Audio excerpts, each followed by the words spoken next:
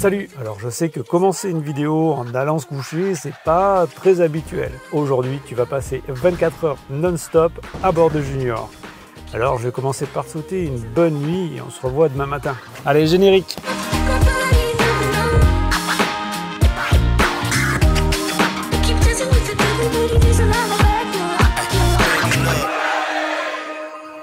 Pour notre dernière nuit avant le Portugal, nous avons passé une nuit idéale. Au bord de la mer, au calme, c'était top.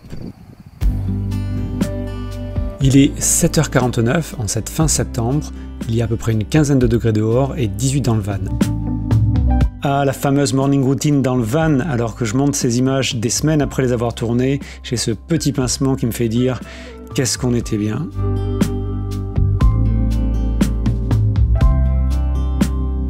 Dans un petit espace comme le nôtre, on fait toujours les choses dans le même ordre. On range la couette, on plie le lit, j'enlève les occultants et je prépare le petit-déj.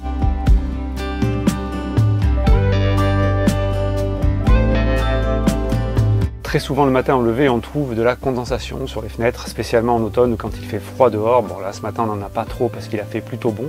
Pour remédier à ça, on a trouvé le système qui est un nettoyeur de vitres qui vient de chez Lidl. C'est celui qui est pas cher et très pratique pour faire le taf.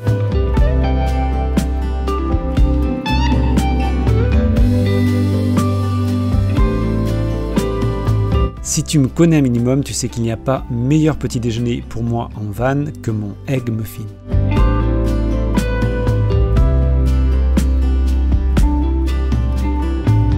En fait, c'est la partie la plus délicate dans l'affaire, c'est d'arriver à le croquer sans en mettre partout. Je tente. 1984, on le croustille. Oh, putain, il est bon. Je voudrais revenir vite fait sur le bruit que fait le chauffage. Il y a des questions qui reviennent régulièrement, comme je le disais tout à l'heure, concernant le fait qu'on l'ait mis à l'intérieur et qu'il fasse du bruit. Bon, grosso modo, c'est pas non plus un A380 au décollage. Je dirais que quand il commence à démarrer, il fait un peu plus de bruit, ou quand il s'arrête, pareil. Il y a un bruit de sèche-cheveux à vitesse moyenne, le temps qu'il atteigne la température souhaitée, et ensuite la ventilation fait un petit peu moins de bruit. En van, en règle générale, il est très rare que tu aies une nuit complètement silencieuse. Selon l'endroit où tu te situes, s'il y a du monde autour, c'est vraiment très rare. Et de plus, il ne faut pas oublier que, j'ai cru qu'il venait juste de se mettre en route au moment où je parle de lui, il y a aussi le frigo. Le frigo, il est concrètement à 1 mètre de nos têtes. Et quand il se met en route, même notamment durant la nuit, il fait du bruit également. Tout ça pour dire que du bruit, il y en a toujours. Est-ce que ça fait plus de bruit parce qu'il est dedans que dehors? Certainement, mais c'est une histoire de place. Et franchement, on s'y habitue parfaitement.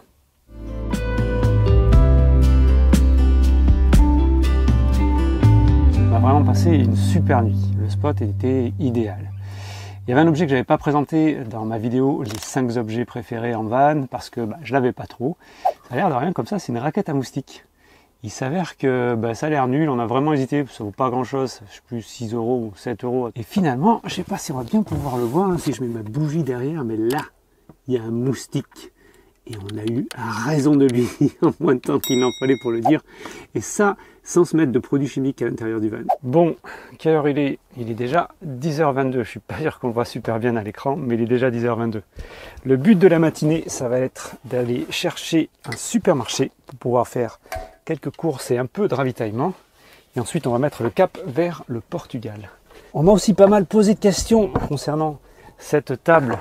On me demande souvent si elle est pratique, si le pied Fiamma fait bien son office. Et bien concrètement, moi je suis encore super satisfait de ça. Alors c'est vrai que quand tu le mets dans le pied, si tu bouges un petit peu la table, ça bouge, c'est pas complètement stable comme une table qui a 4 pieds. Mais c'est normal, c'est un trépied avec un axe central. Le côté pratique, ultra léger et qui se range dans un mouchoir de poche, pour moi c'est encore parfait. Et ce pied là, je ne les changerai pas de sitôt. Ah, si seulement je pouvais faire tous les matins la vaisselle en face de la mer, ce serait beaucoup plus acceptable.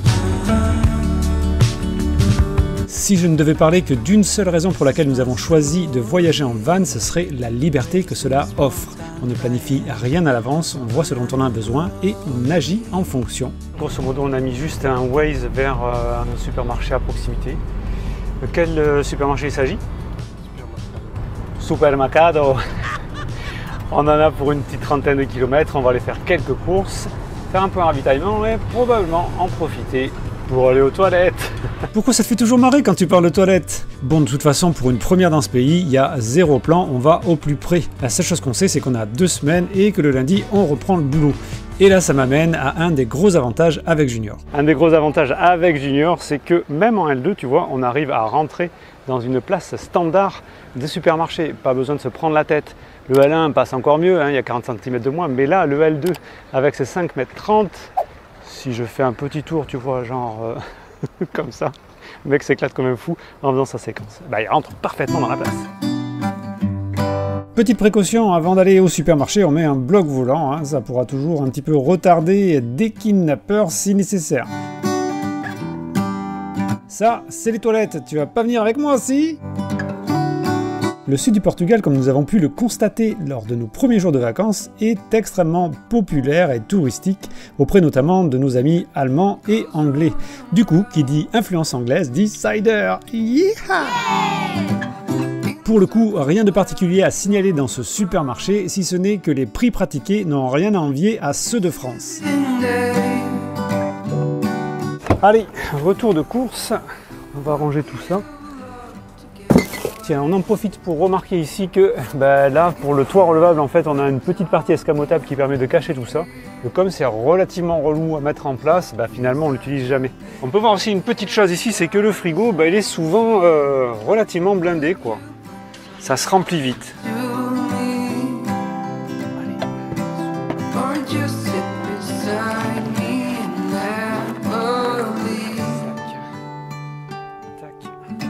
Une des petites choses aussi relativement importantes, c'est que nous demandons quasiment constamment ce qui est à charger pour nous permettre de profiter du soleil et du panneau solaire pour recharger le maximum d'appareils durant la journée quand l'électricité ne puise pas sur la batterie principale.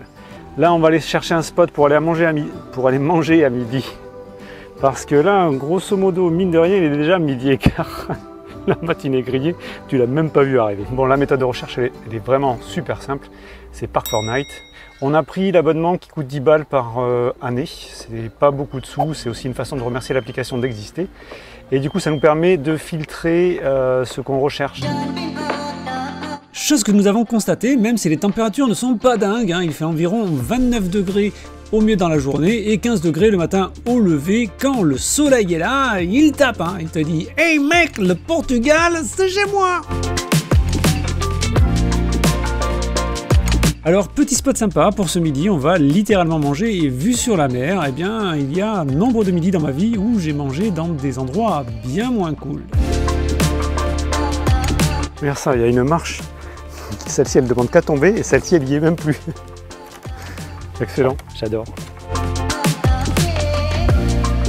Bon, mais là, je crois qu'on a trouvé un spot parfait pour le repas. On va juste éviter de se faire bouffer les doigts de pied par des crabes parce qu'il y en a partout.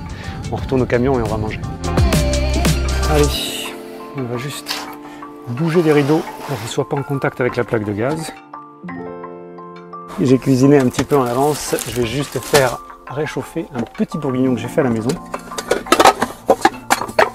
qu'on pourrait qualifier de bourguignon des familles. Le coin cuisine est quand même plutôt pratique.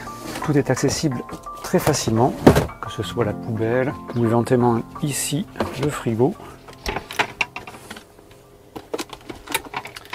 Même le côté lavabo, il n'y a vraiment aucun problème pour l'accessibilité. Ça commence à être ragoûtant tout ça. Au top. Garcia Milan Gazpacho Fresco. Il est là. Seigneur.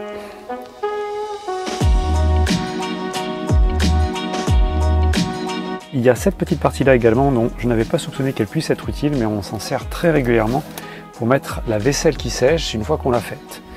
Bien, à présent, il ne reste plus qu'à réfléchir et à penser au programme de l'après-midi. Un petit café et on s'y remet.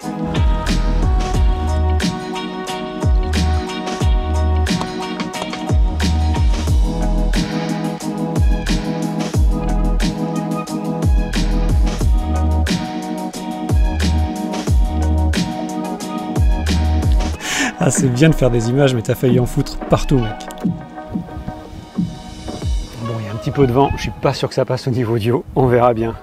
Ce qui est génial avec ce genre de vidéo, c'est qu'elle peut t'aider à y voir plus clair si tu te demandes si oui ou non la van life c'est fait pour toi.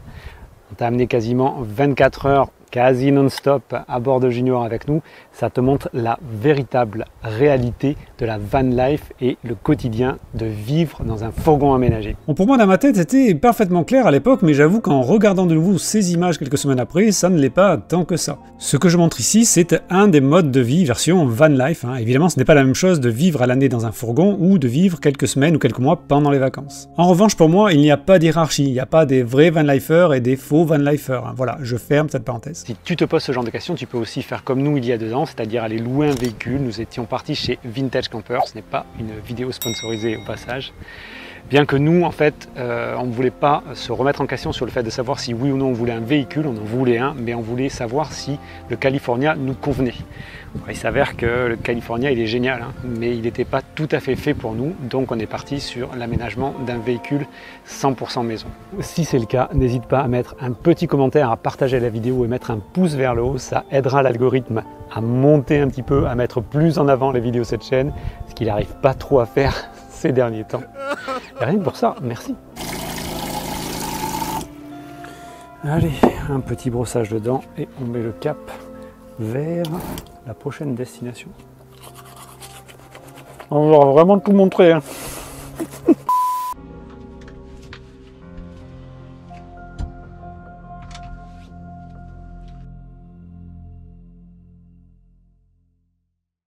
Sans être maniaque, tu passeras quand même pas mal de temps à nettoyer si tu veux garder un van relativement propre.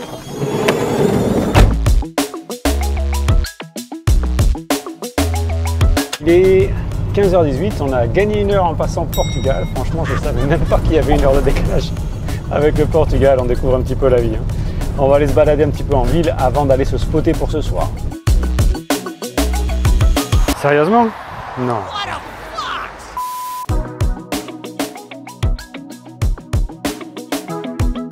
Tu vois, c'est la première fois de ma vie que je voyage au Portugal, qui semble être un pays vraiment intéressant et super chouette. Je ne sais pas si on peut dire encore super chouette. On peut dire super chouette? Non, on ne dit pas super chouette. Il est bien ce pays. Bref, tout à l'heure on parlait des toilettes.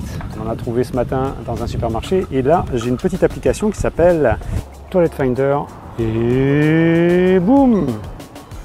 Plutôt pratique, ça vous indique où sont les toilettes publiques les plus proches. Ça peut être encore une solution bis si vous avez besoin.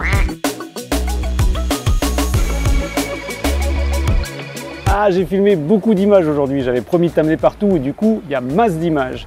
Bon, avant d'aller se spotter pour ce soir, probablement encore un spot qu'on va trouver sur Park Fortnite, on va aller faire un petit tour dans la ville.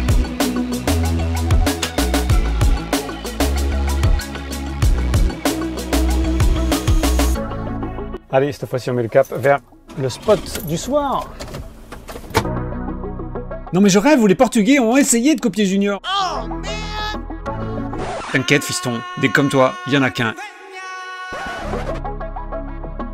Et le spot du soir, tu vois, il est juste là. C'est un de mes spots préférés de tout voyage.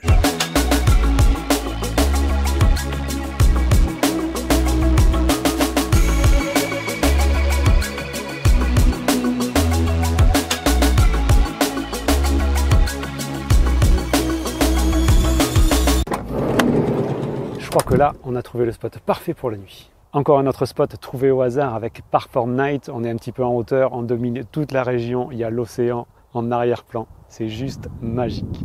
Pour ce soir, il n'y aura pas de douche à proprement dit. On a plusieurs solutions quand on est en van avec Junior. Soit on trouve un endroit où on peut se parquer, par exemple, comme dans un camping où il y a les douches.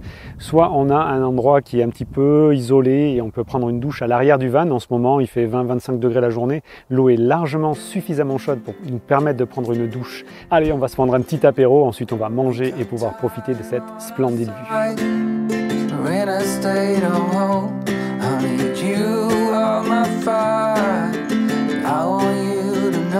Avant de prendre l'apéro, il y avait encore une ou deux petites choses dans ce cadre magique dont je voulais te parler, notamment les petites choses qu'on n'a pas faites aujourd'hui et que forcément tu devras faire à un moment ou à un autre durant ta vie de vanlifer.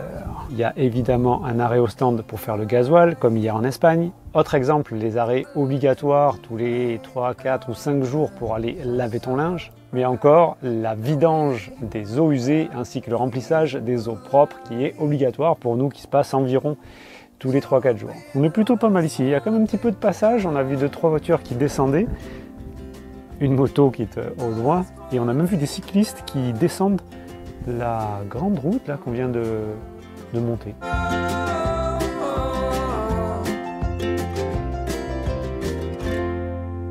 Bien, allez, ce soir, de toute façon, on va faire relativement light. Ce sera une petite salade avec quelques gésiers. Ce sera bien cool. On était en train de se faire une petite réflexion tout à l'heure concernant la vidéo qu'on est en train de tourner. On passe donc 24 heures à bord de Junior, ce qui est plutôt cool. Ce que je voulais montrer un petit peu, c'était la van life. Genre un petit peu la van life en vrai. On est plutôt dans un exemple où tout est super cool, quoi. On est au Portugal, on est quand même dans un cadre relativement exceptionnel ce soir. Et ce que je voulais préciser, c'est que c'est pas tous les soirs comme ça. Il y a des fois, tu as des spots qui sont en plein milieu de nulle part, où il n'y a absolument aucune vue. C'est pas tout le temps la super fête. Par moment aussi, tu arrives tard sur des spots. Donc la vue, une fois que la nuit est tombée, ben, on s'en fout un petit peu. La plupart du temps, le spot, il est aussi là pour dormir. Donc la nuit, on n'y voit rien. Et donc c'est pas très grave la vue qu'on a. Ce soir, on va dormir dans le lit du bas. Pourquoi? Chose que je voulais quand même préciser ici, c'est que le lit du haut, on l'utilise finalement que très peu. Alors je ne vais pas dire qu'on regrette le toit relevable, parce que le toit relevable offre un tel volume et une telle praticité à l'intérieur du véhicule qu'on ne peut pas le regretter. La seule chose qu'on regrette dans le toit relevable, c'est son prix. Mais finalement, on a essayé, quand il faisait chaud cet été, de dormir sur le lit du haut. Le matelas est tellement fin, il fait à peu près 2 cm grosso modo, que je ne vais pas dire qu'on a mal dormi, mais on n'a pas aussi bien dormi qu'en bas. Là, en bas, on a vraiment un lit qui fait 195 par 145, qui est super confort. Qu'au final, eh ben, on n'utilise absolument que le lit du bas. Quand il fait chaud, on laisse ouvert et aéré, mais on dort réellement en bas.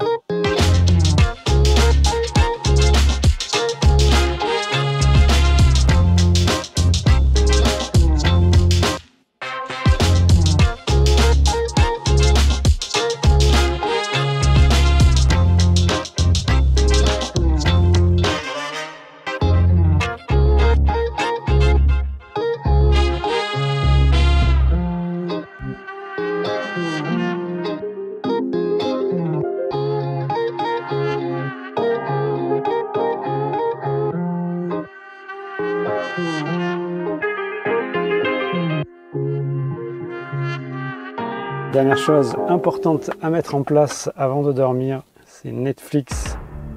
S'il veut bien démarrer, il n'y a plus qu'à appuyer là. Et bien ça y est, nous y sommes, il est 22h15, on a fait les fameuses 24 heures à bord de Junior. J'espère que cette vidéo t'a plu et demain on repart pour de nouvelles aventures, mais il n'y aura pas de vidéo, ce sera sans toi. Je te souhaite le meilleur hein, quand même. See ya!